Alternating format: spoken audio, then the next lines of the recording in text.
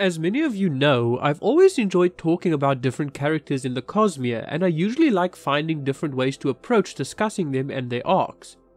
A short while ago, I did that in the form of a video comparing two of the Cosmere's most well-known characters, Kaladin and Vin.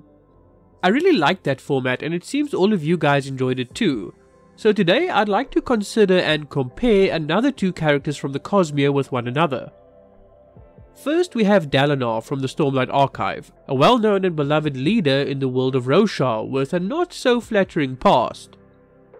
Next, we have Hrathen, a high-ranking priest in a dominant faith on the world of Cell, with more good in him than what first seems apparent. We'll be looking at multiple different aspects of each, including their backstories, how they grow, their personalities, relationships with others, and of course their combat abilities. And of course, this comparison is very subjective and up to interpretation.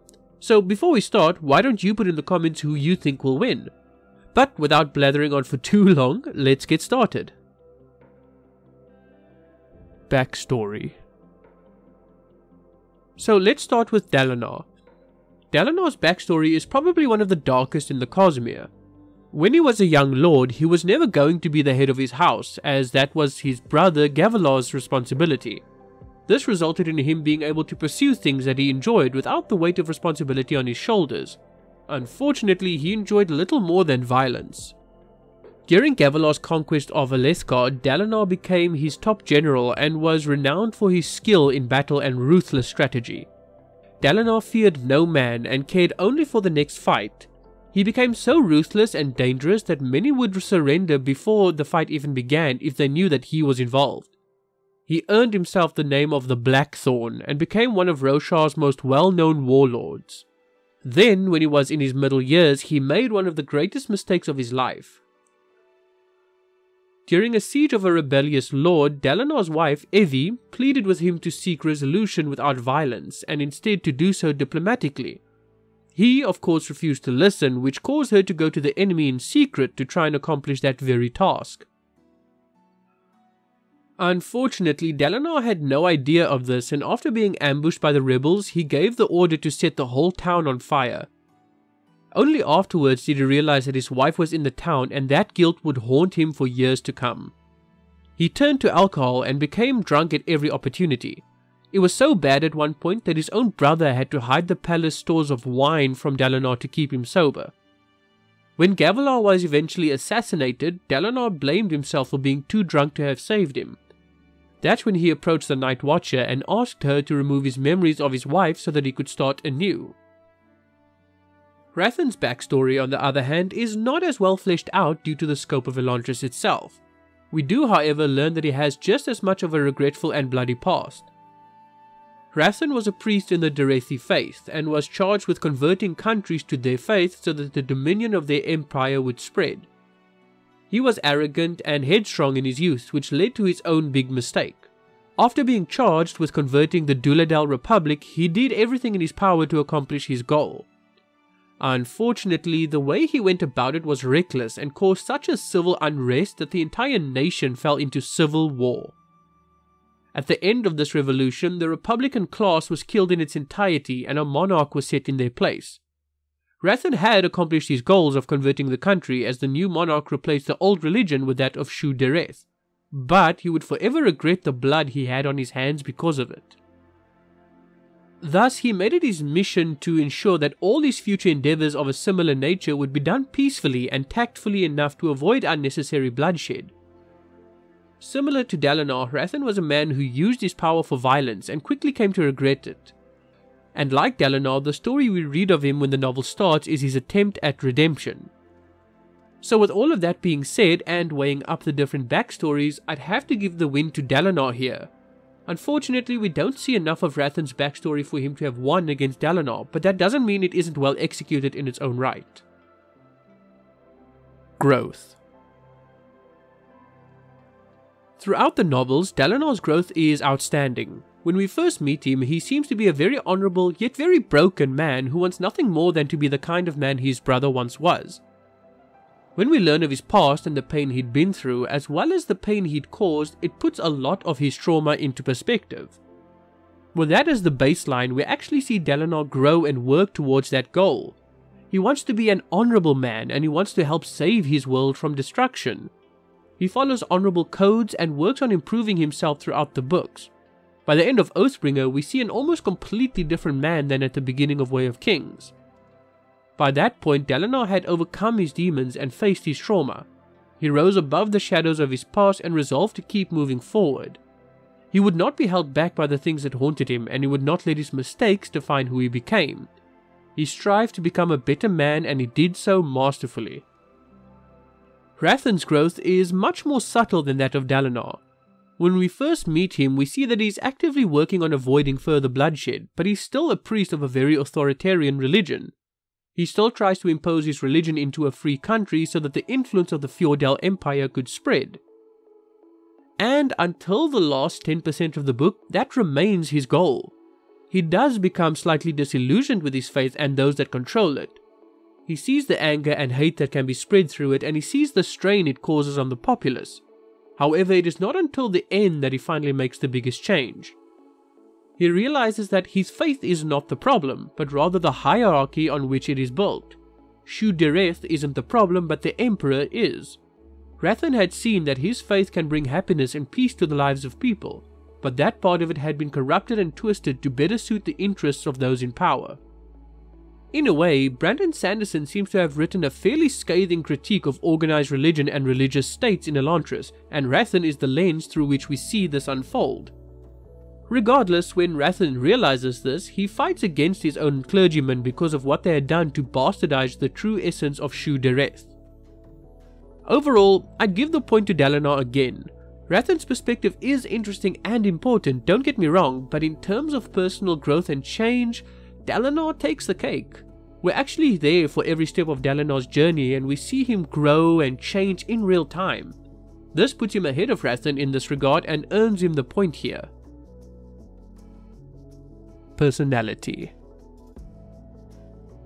Dalinar has a pretty blunt and clean-cut personality. He's someone who strongly believes in his cause and who's always striving to improve. He values being honorable and just and often wants little more than to help those around him and atone for his past mistakes. And while this is an interesting dynamic to observe between Dalinar and other characters, especially characters like Taravangian, it doesn't necessarily make for a very strong personality.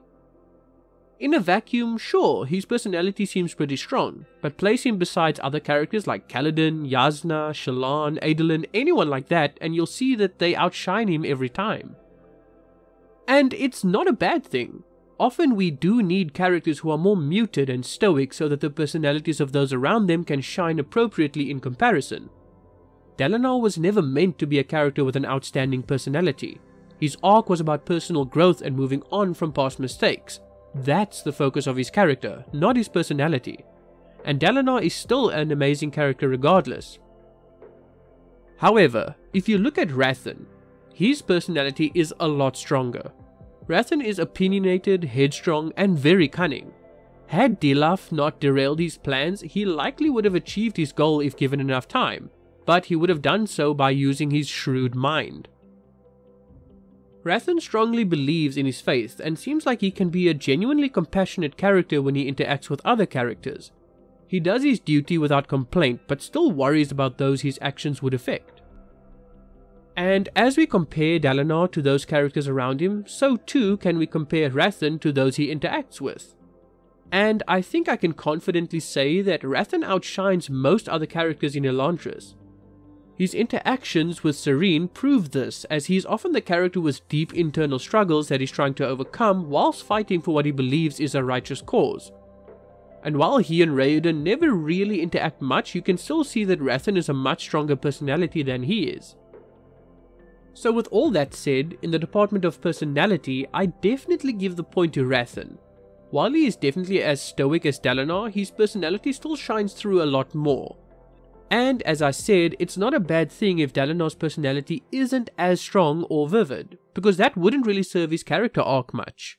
Anyway, as you can see, Hrathen is beginning to catch up here, so let's see how they fare in the next section. Relationships. And here we have a section that I think most people will agree with my outcome. Dalinar's whole arc, his whole character struggle, has been based on his relationships with the people around him. All of his mistakes and victories have been based on him either messing up his relationship with others due to his own shortcomings, or repairing his relationship with others after facing his inner demons. In The Way of Kings, Dalinar's big relational struggle was between himself, his sons, and the other High Princes. He had to essentially prove himself to all of them before the relationship could be fixed. In Words of Radiance, Dalinar gets heavily tested when an old friend and comrade, Bright Lord Amaram, has his honor called into question, and Dalinar has to learn how to trust his instincts despite how his relationship with the man makes him feel.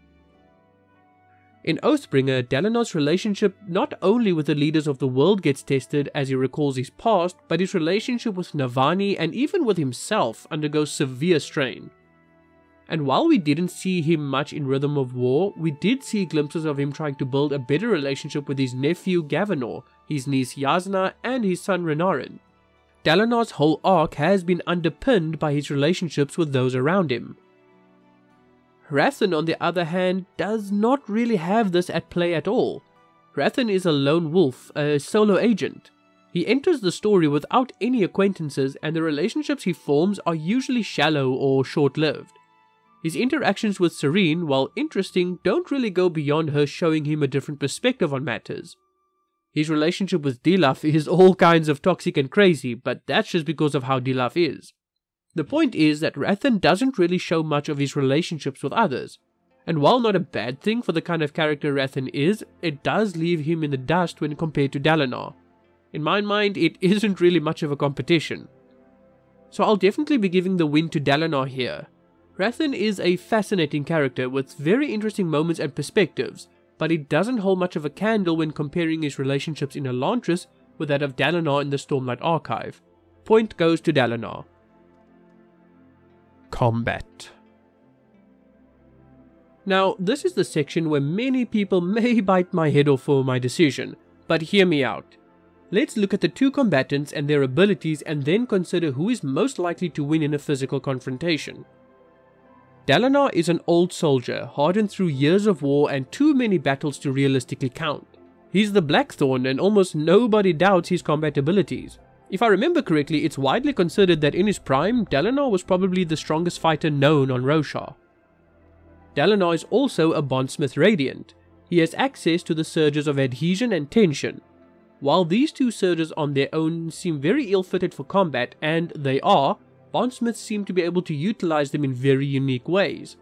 In the closing chapters of Rhythm of War, we see how Ishar is able to essentially destroy a whole squad of Radiants without struggle, and how he almost steals Dalinar's bond to the Stormfather.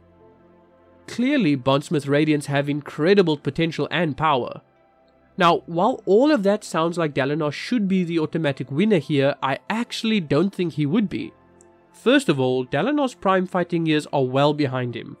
He's older now, and that's also a large reason why he opts to be more of a backstage general than a frontline combatant as the books progress. In addition, while bondsmiths seem very powerful, Dalinar isn't.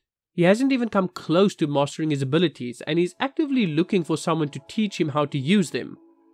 What have we seen him do as a bondsmith before? He can learn languages instantly. He once utilized the Stormfather's essence in a panic, but that was a non-combat situation. And he has begun to see the bonds that link people together. He's very much a novice with his abilities, and at no point have we seen him utilize them well in an actual fight. Now, let's look briefly at Hrathen. He's clearly combat trained and strong. I mean, his religious garb is a suit of armor for Pete's sake. He has some pretty powerful abilities given to him from his tie in the Dakor monasteries. He's managed to topple nations with his cunning mind and is clearly a very strategic thinker. He's also clearly in his prime fighting years, or at the very least very closely behind it. So while Dalinar is an incredible fighter, he's no longer in his prime. In fact, he's far from it. While Dalinar is a bondsmith, he has very little if not no combat application for the bit of power he has learned to control. So while he definitely could give Hrathen a run for his money, I think that Hrathen's youth and Dakor powers would give him the decisive edge in battle. Dalinar does have some saving grace in that he can heal injuries with Stormlight, but unfortunately it won't save him for long. Stormlight runs out eventually, while the Dakor is powered by the same force as Aeon Door, which is essentially inexhaustible. So while Dalinar would definitely keep the fight going for a long time and would be a near perfect match for Hrathen, I think that Hrathen's abilities edge him out the victory on this one. So in conclusion, and while many others may not agree with me, I'm giving the win for combat to Hrathen. In my opinion, he's the better fighter with more of a chance at victory than Dalinar. And that's not even counting that Dalinar has become a lot less involved with direct combat than Hrathen is. And while I still think that Dalinar is the stronger character overall, he doesn't really stack up in a fight compared to the Derethi priest. And with that final score in, we can see that the overall win goes to Dalinar. Dalinar is definitely the stronger character overall, and has a lot more potential than Hrathen. Hrathen does have his strengths and is definitely the strongest character in Elantris as far as I'm concerned, but Dalinar is by far the stronger character of the two. So with that, I'd gladly give the win to Dalinar in this episode of Cosmere Versus. Who do you think should have won? Do you agree with me, or am I being an idiot who doesn't know what he's talking about? Let me know in the comments below, and don't forget to subscribe if you haven't yet. Anyway, that's been it from me for today, guys. Thank you very much for watching. My name has been Raven, and I will see you all next time. Take care, everybody.